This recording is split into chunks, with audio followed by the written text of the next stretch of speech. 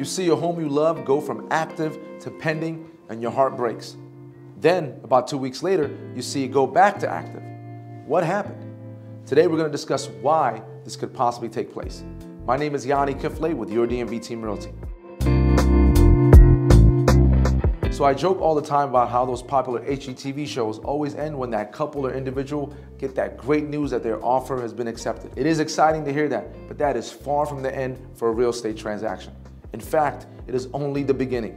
There are countless contingencies, deadlines, and requirements that need to be met for a person to go from getting the news their offer has been accepted to officially signing to close on a home. Easier said, there's still a lot that can go wrong, and in some cases, things do go wrong unless the contract breaks down. One of the biggest reasons why we see a home go from active to pending to active again has to do with the home inspection. In most cases, a buyer will have the opportunity to do a home inspection to make sure the home they are buying is structurally sound and the major systems and appliances are up to par. As you may have guessed it, sometimes they are not. So in this scenario, the buyer can decide to just walk away and void the contract, or they can decide to negotiate with the seller.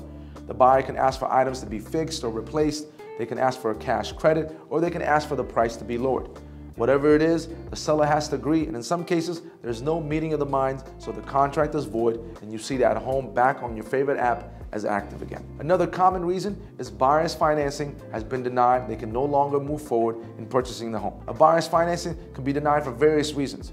Sometimes their credit score drops during the transaction. Their debt-to-income ratio significantly changes. They lose their job. You hate to see it, but it happens. The buyer sends a notice their financing has been denied and voids the contract. The seller then signs the release, and that home is once again back to active. There are countless other reasons why a home would go from active to pending to active again, but these are the major ones. It just goes to show that it's not over till it's over. So if you're the buyer who just got the news your offer has been accepted, remember, there's still ways to go.